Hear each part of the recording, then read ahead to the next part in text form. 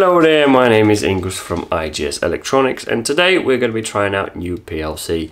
And that PLC is manufactured by Mitsubishi, and it's the FX5U series PLC. I'm not sure, let's zoom in, have a look at it. It's basically one of their latest models in FX series PLCs, and only one in all the FX family that has come out has got a Ethernet port for communications. So pretty much that's what we're going to do today. We have a look at how the communications work, how to establish the communication.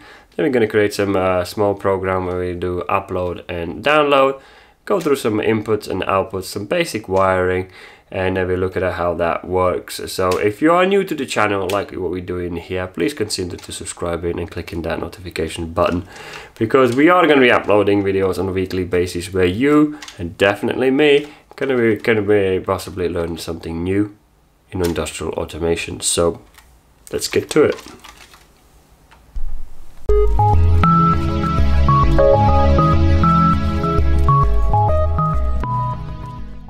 Now that the PLC is all set up, and as you can see, I already wired it in, so let me just take these lids off so you can sort of more or less can see all the inputs and outputs.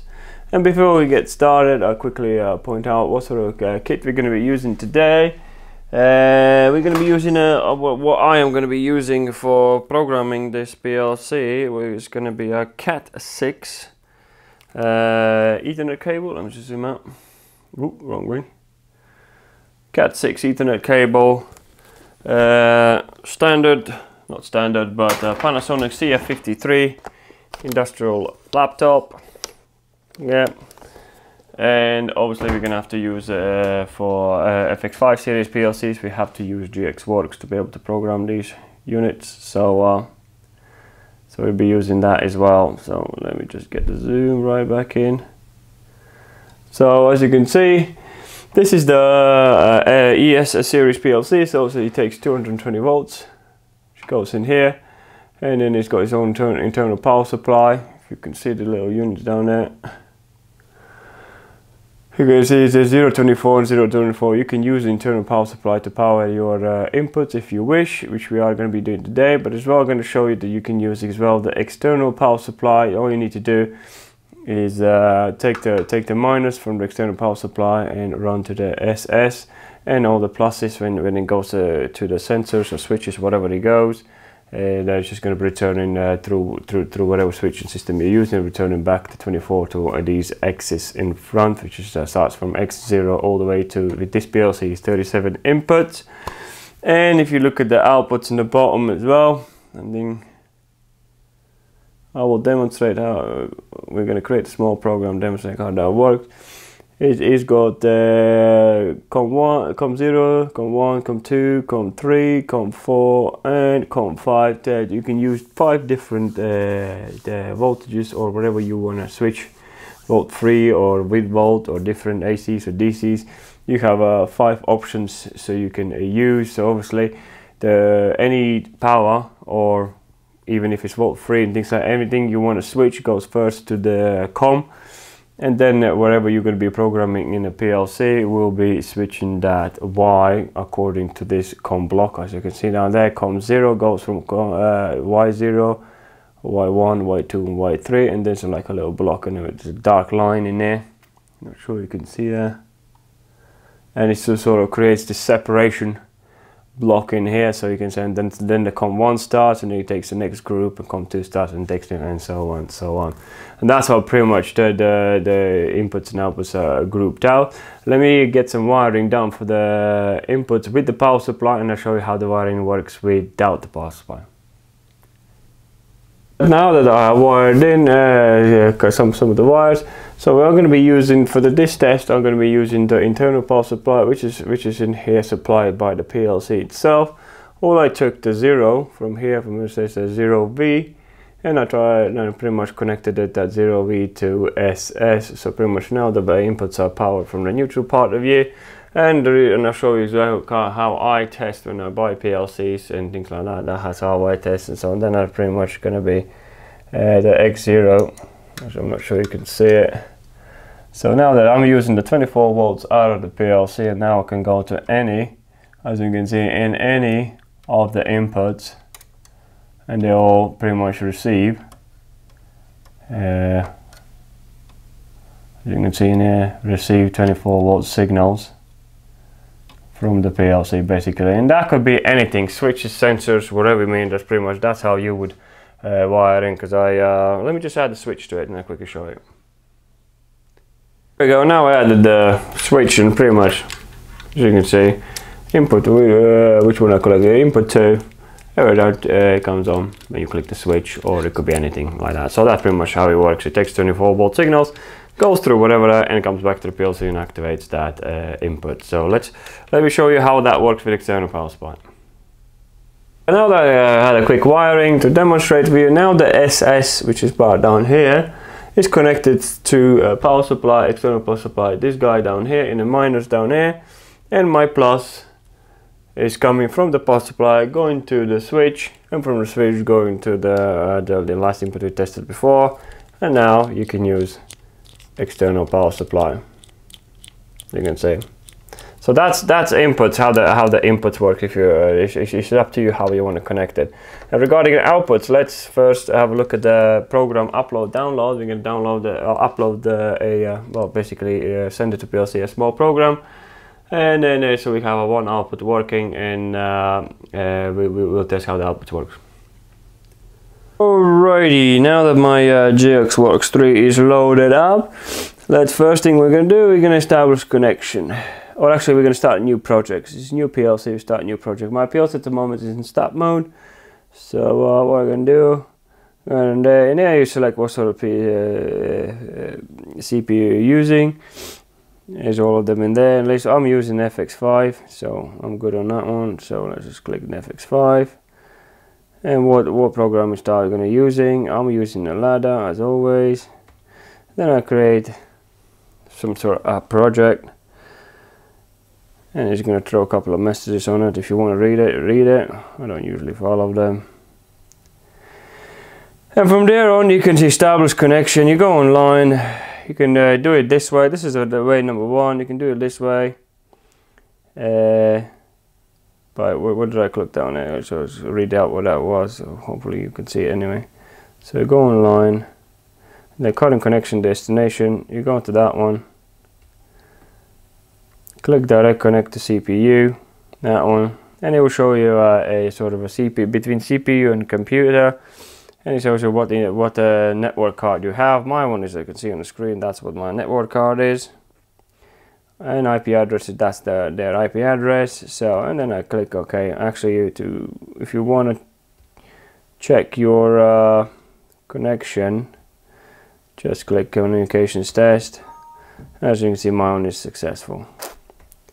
So that is about one way to do it. And if you can't be bored to go through and things like that and just want to see what's going on in the PLC, you're just going to read it from PLC, and it will establish, it will go that way on as well. So because I already established communication, so it's not going to be asked me to do that again.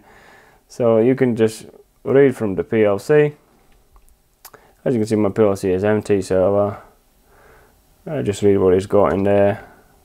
Execute. Oh yes to all. As well, because and that's pretty much what's going to be inside the PLC. So you go to your program body. There's like a little breakdown. So click on the main. So usually it would come up like that.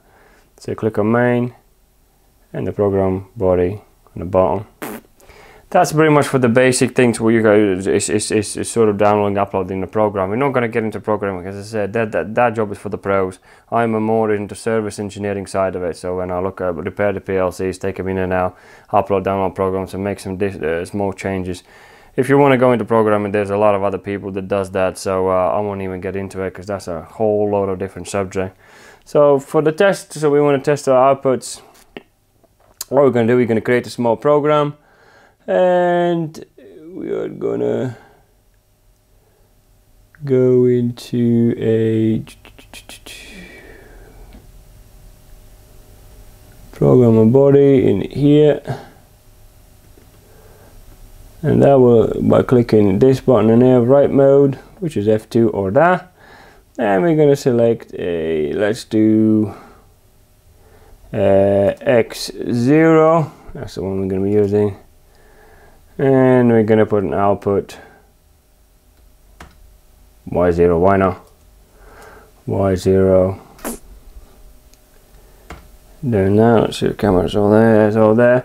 And every time you sort of did something new in the program, you sort of need to compile it, so or convert it, whatever they call it.